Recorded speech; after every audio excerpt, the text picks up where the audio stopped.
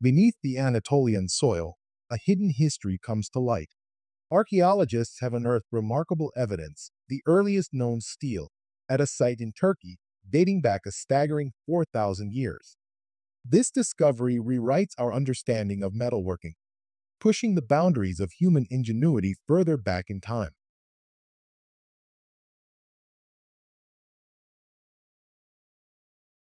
Despite its ubiquitous presence in our world, steel isn't a material you'll find buried underground. The journey to steel begins with iron ore, a rock rich in iron oxides. Extracting this key ingredient involves either massive open pit mines, where colossal machines claw away at the earth, or a network of tunnels and shafts dug deep underground. Once unearthed, the iron ore is crushed and sent on its way to become the foundation of steel. But steel isn't simply unearthed, it's meticulously crafted through a fiery transformation. After the initial melt, further refining removes unwanted elements and adds precise amounts of carbon and other alloys to give steel its final properties.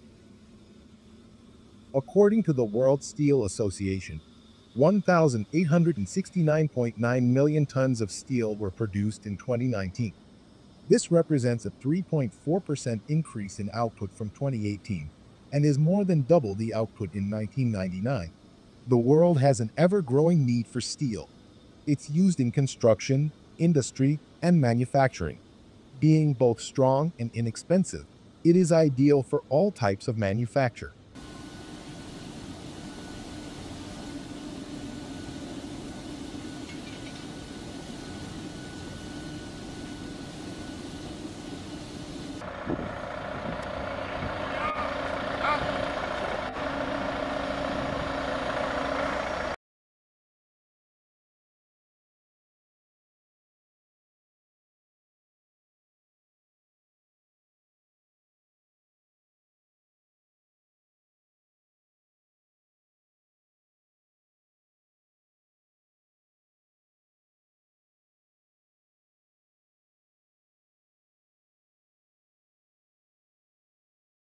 Steel reigns supreme in the recycling world thanks to its unique properties.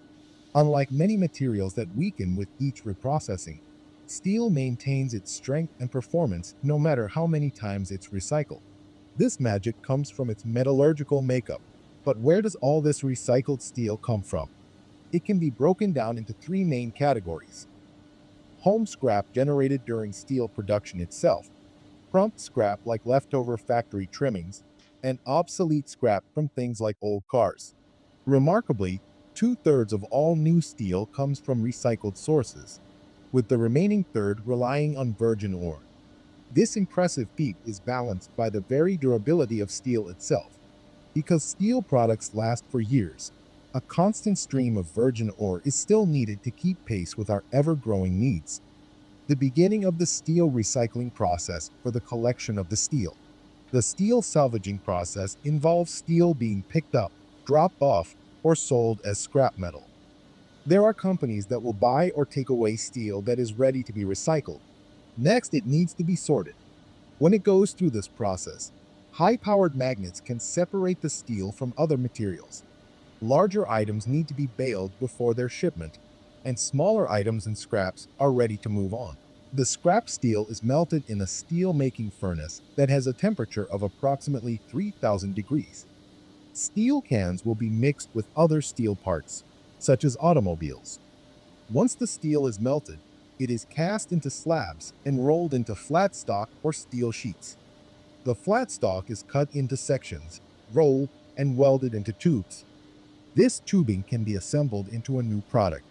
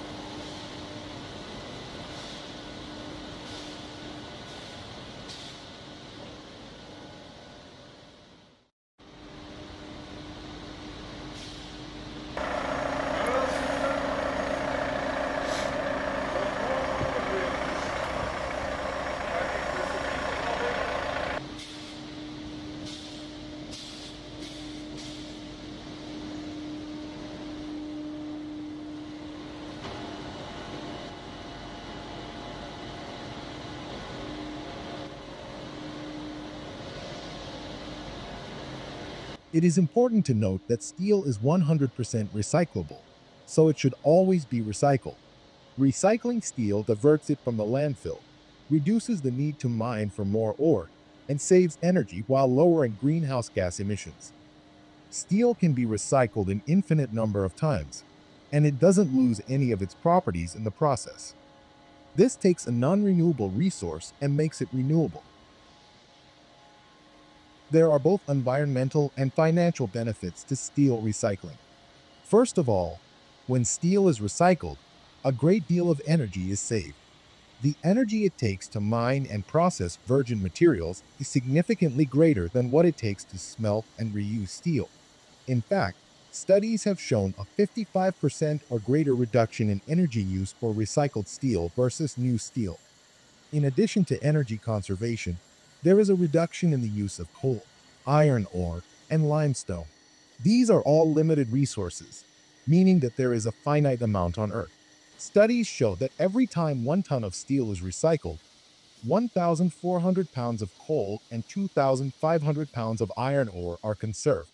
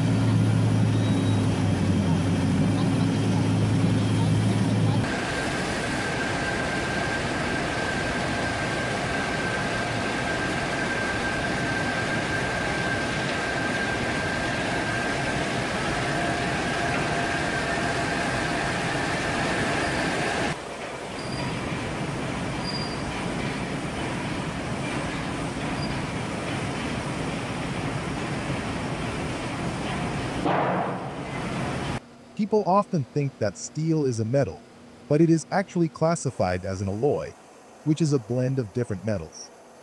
That said, the primary metal in the blend is always iron. Steel is the most significant material in the history of engineering and construction because of its properties. Steel is best known for its durability, hardness, and toughness. It has a very high melting point, which is 1,510 degrees Celsius.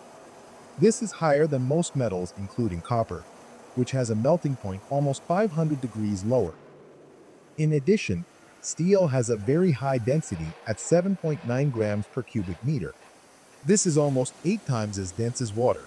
Steel is actually harder and stronger than iron, and at the same time, it is flexible and has high tensile strength, which means that it can withstand applied loads without losing its shape. Steel is an alloy made of iron and carbon. It contains less than 2% carbon and 1% manganese, and it has small amounts of silicon, phosphorus, sulfur, and oxygen. It is strong enough to be used in every aspect of daily life, including buildings, cars, appliances, cargo ships, and more. From the fiery heart of the foundry, molten steel takes form. Sand or intricate molds shape it into near-finished pieces. while continuous casters at the mill churn out raw building blocks in standardized shapes. These aren't your finished products just yet.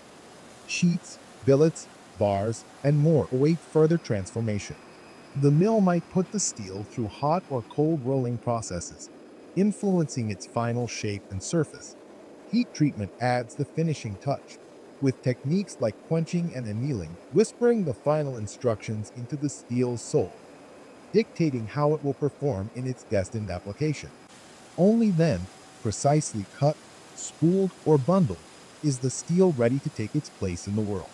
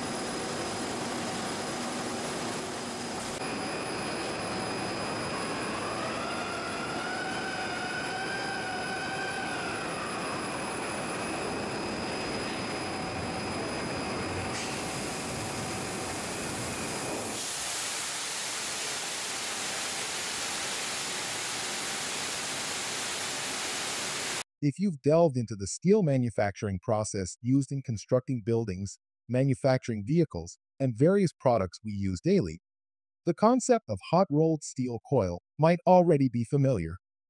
However, to gain a deeper understanding, let's pose the question: what is a hot rolled steel coil, and why does it play a crucial role in modern steel production?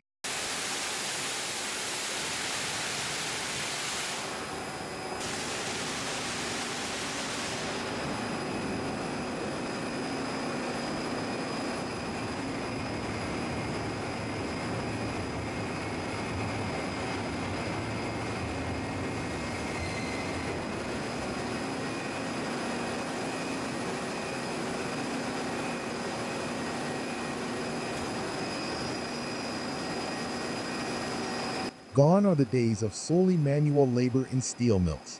Today, robots take on the brunt of the dangerous and repetitive tasks, keeping workers safe. This automation also brings with it a surge in efficiency. But the advancements don't stop there. Sensors woven throughout the entire process act as the mill's watchful eyes, constantly monitoring everything from scorching temperatures to the precise chemical makeup of the steel. This real-time data allows for fine-tuning on the fly, ensuring both the quality of the final product and the smooth operation of the mill itself.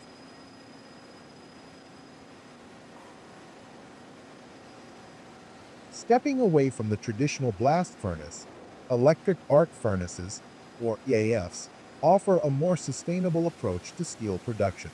By utilizing electricity to melt down a mix of scrap steel and iron briquettes, EAFs significantly improve energy efficiency. This method is particularly attractive when a large portion of recycled steel is used. However, the story doesn't end there. After the molten steel exits the EAF, secondary steelmaking takes center stage.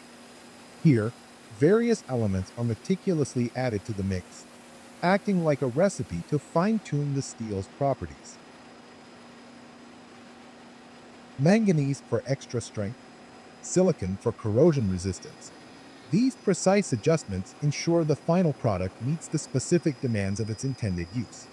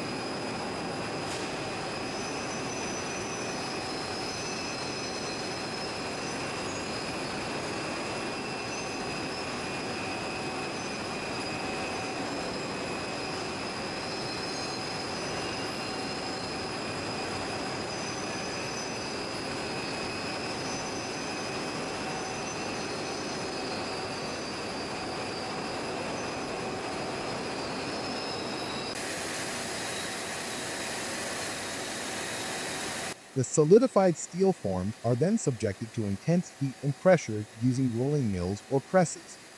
This process reduces the thickness and transforms the steel into various shapes like sheets, plates, bars, or beams.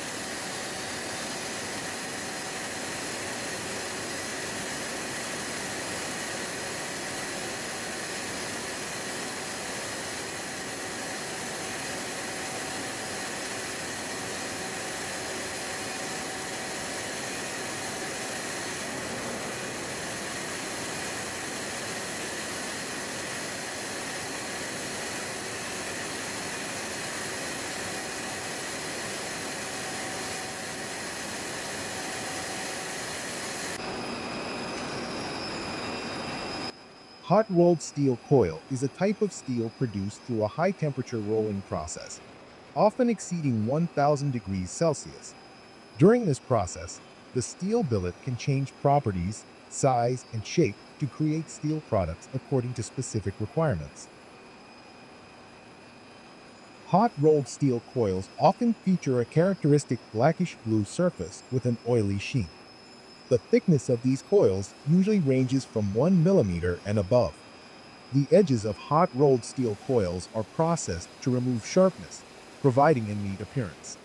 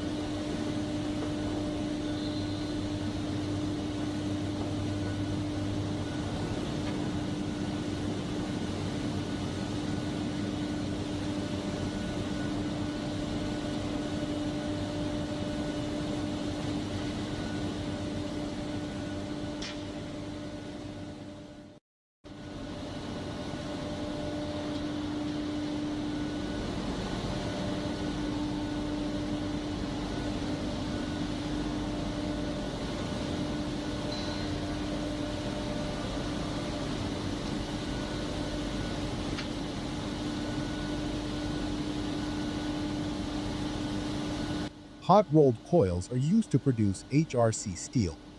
The hot rolling process involves heating the steel at high temperatures and then passing it through rollers to achieve the desired shape and thickness. Due to the heating, hot-rolled coils are easily shaped or molded to form the steel as required. Finished hot-rolled steel products can be used for the car industry, railroads, industrial roofing, steel beam type IH.